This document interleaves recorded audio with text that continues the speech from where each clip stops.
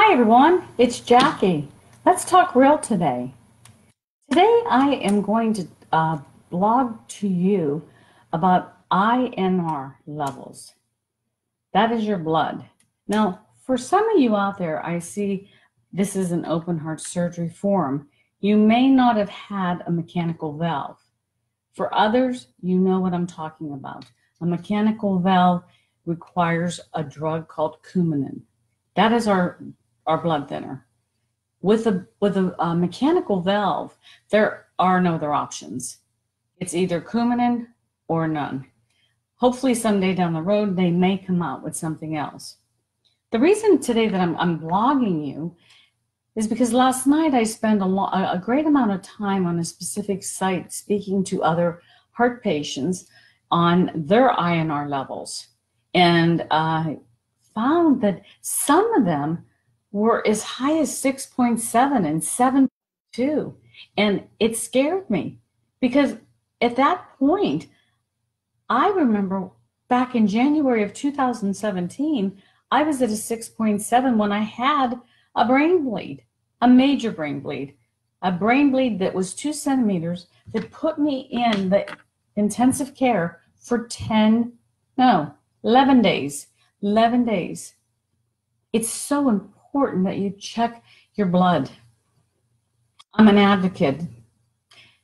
I guess maybe my body had a hard time adjusting to the Coumadin because before I had the brain bleed, I had 2 individual surgeries on my nose because I hemorrhaged twice out of my nose. 2 separate times. They had to go in and operate.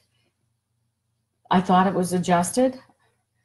Obviously, I couldn't adjust to Coumadin. Maybe I didn't listen well. They say you have to watch your K. You know, K could be your friend, K could be your enemy. I loved greens, and I think maybe I had to adjust to how much I ate of those. But greens actually thicken your blood. So it wasn't that problem. Mine was too thin. That's what caused my brain bleed. To this day, I go weekly. I am 2.5 years out. I've had 4 brain bleeds, not brain bleeds, 4 hemorrhages, 2 in my nose, 1 in my brain, and I just had surgery 7 weeks ago in my lungs.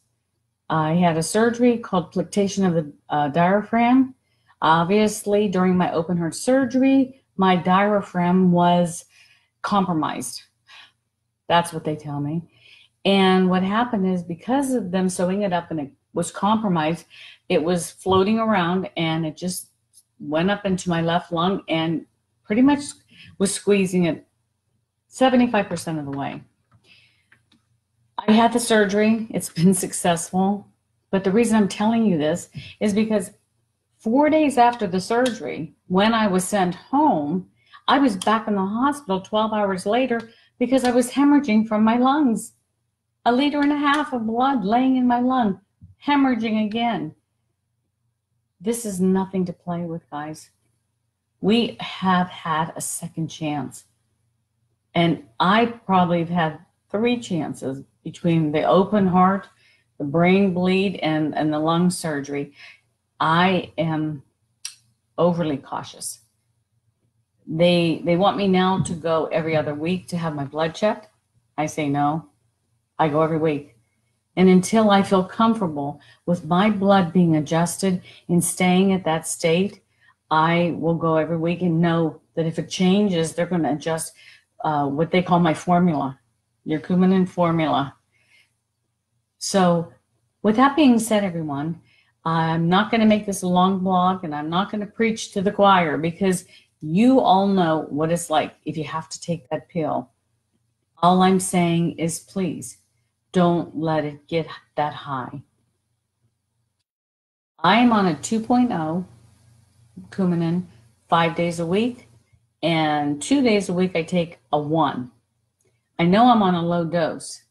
Some of the people that I spoke to yesterday, they were taking 7 milligrams, and one gentleman was taking a 10. So everybody's body's different and it responds different to the Coumadin. but it's the same thing. It's all about adjusting our levels. See, an average person that never had heart surgery is at a 1. Everybody that is just normal, nothing to do with their heart, 1. If we were a 1, we would be probably in a stroke. You can't be a 1. The little flapper in that valve has to be thin enough to move. So, at that point, I would say, it's your body, it's our life, it's our second chance of our life. Please, take care of yourself. Because I know I want to stick around for a while, and I want to have some good quality of life. And for all of you out there, I wish you all the best. Till the next time, ciao.